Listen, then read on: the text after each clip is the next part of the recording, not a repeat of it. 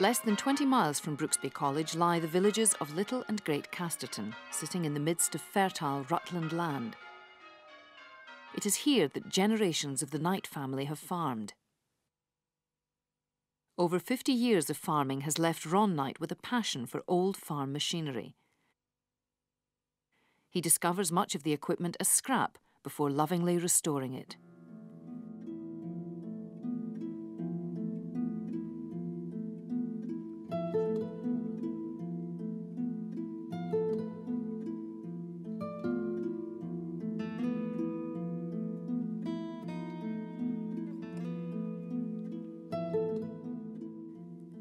The restored equipment recalls a bygone age of steam, smoke and kerosene.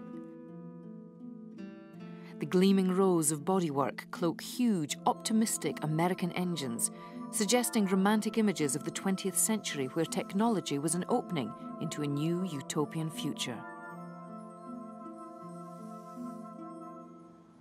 But for Ron Knight, the collection also brings a reminder of the working practices of the past.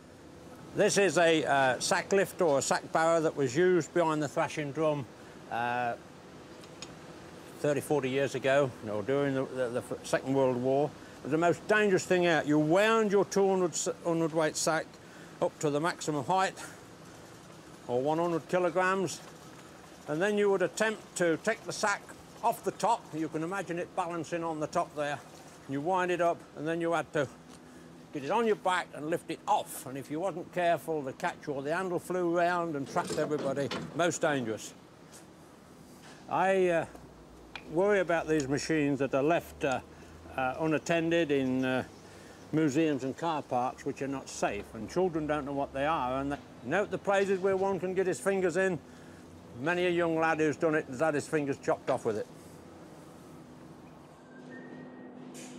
The Knight family doesn't only have a farm, but an agricultural equipment factory as well. Knight makes crop sprayers, and they are crop sprayers made with health and safety firmly in mind. This is the latest crop sprayer manufactured in the UK. It holds all the safety devices that can be applied to a spray at present. It's a 24-metre gull-wing boom. This folds out horizontal steady, then flipping over to fetch electric wires down. This is a health and safety requirement, because electric wires are quite dangerous. It also has all the safety features regarding applying chemical into the tank. This is a system where you can wash the can out, so empty cans have a residue left in the bottom. You press the can on there and the water will fly up and it will wash the bottom of the can out. All the water going around this system, washing out in this, is clean water, which is directly when it's filling the sprayer.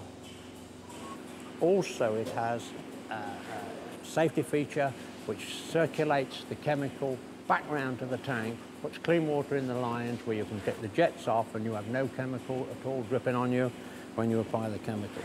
Also, he can got the clean water system here where he can wash his hands. If he gets the chemical on his clothes, he can just store them in there, and he can keep his clean ones in the top, so when he gets into his tractor cab, he will not contaminate the cab. Chemicals are sprayed on fields to make them more productive, and on crops as a protection against pests, but they're used in other ways too. After cutting, this pasture grass will be collected and used as a winter feed on Brooksby's dairy farm. But before it can be used as a feed, it will be treated with chemicals to break the grass down into silage, a sweet-smelling sludge which cows adore.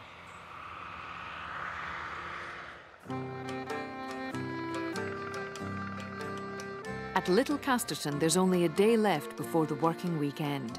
Equipment has been gathering for days, delivered by proud owners and the local organisers of the event.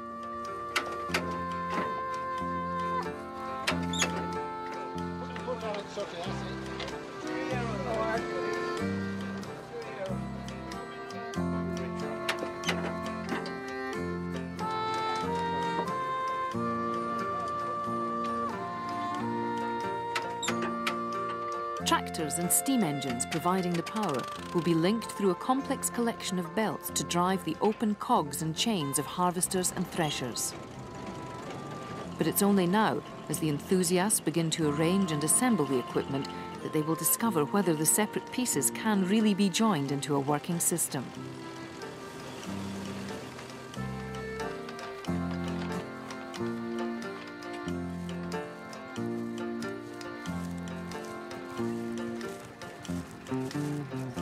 Modern farm equipment is much more self-contained, and much of its complexity is hidden from view behind streamlined outer shells. Today, it's not a mechanism, but the complex links which connect agriculture and the environment which are increasingly on public display. With barely a few daylight hours left before the public descends on Arthur Hinch's field, final checks are being made to ensure success. I mean, do you have any idea how many people come? There'll probably be about 500 people here tomorrow, probably about 1,000 to 1,500 over the weekend. But that's not the important thing. The important thing is that the exhibitors enjoy themselves. It's more a day for the exhibitors as well as a day for the public. I think most of the exhibitors get enjoyment from putting on a show for the public, but they also get enjoyment from playing with the machines they've been restoring all over the winter months. So we'll see if this one will work, fresh from restoration.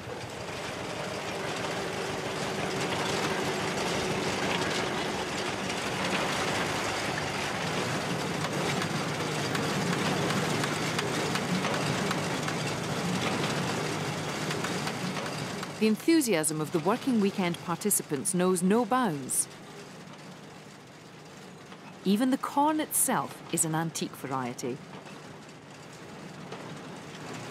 This wheat was specially sown in the spring. This is a spring variety, late in the spring, so as it was matured like the prairie in America to suit the combines. Now, all these combines that we've got come off the prairie during the war, and this is sown to represent the prairie. And if you look across this, this is what the prairie would look like in America.